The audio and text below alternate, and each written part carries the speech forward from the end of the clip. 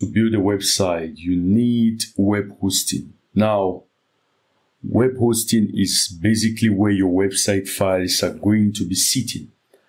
And I have a discount code that is going to give you up to 84% for A2 hosting. The link is in the description of this video. If you use that link, you're going to get up to 84% discount on A2 hosting. Now, why should you get A2 hosting? Let's look at the plans. This is my focus here. It has a very, very good deal right now. $1.95 per month.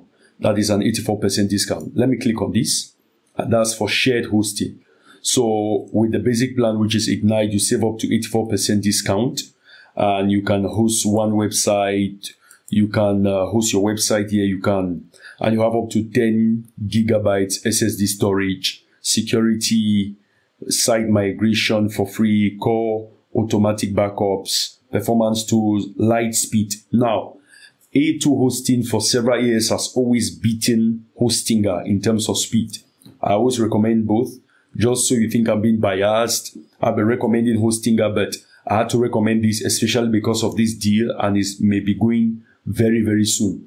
Now, if you click on this, you are going to pay $1.95 per month. If you choose this, you are going to be paying $3.95 per month. That's for the asset. That's 75% discount. This was previously $12.99 as you see here. And this was previously $15.99. I'll just click on Ignite. And it's going to take me here.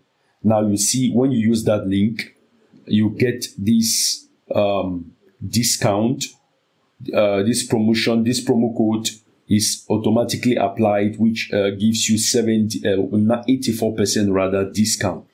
And you can put your information here, put all your information here. So you are going to be paying just $70. That's $70, which is, basically nothing when you compare other web hosting providers like Kickstarter charge a leg and a neck. So you just choose your credit card and then you are going to pay the $70. So for the next 3 years, you are not bothering about web hosting. This 1.95 is even cheaper than Hostinger's cheapest plan. It's cheaper and it gives you more speed. So when you purchase, it's going to take you to the next screen and you will need to log back into your website. So when you come to the A2 hosting dashboard, you have to log in. So I'm going to log in now. I'm now logged in and I have some information here. What I want to do is that I want to click on cPanel login. And it's going to bring me this page.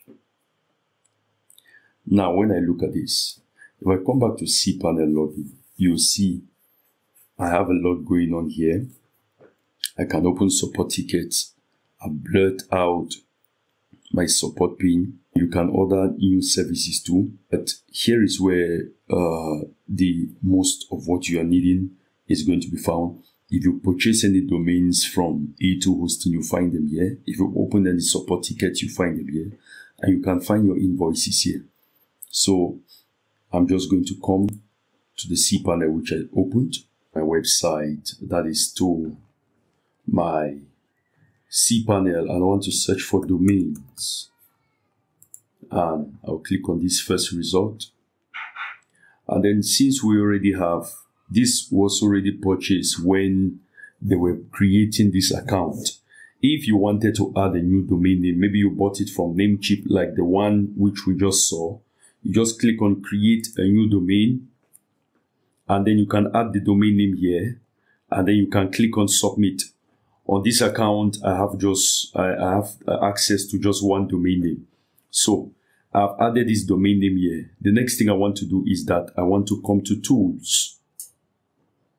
Come back to tools and I want to look for Softaculous WordPress installer or apps installer. This is it here under software. And I want to choose WordPress. I don't want to use this WordPress E2 optimize and all these things. I don't want all of these. I want just WordPress. I want to have full control over whatever I'm doing.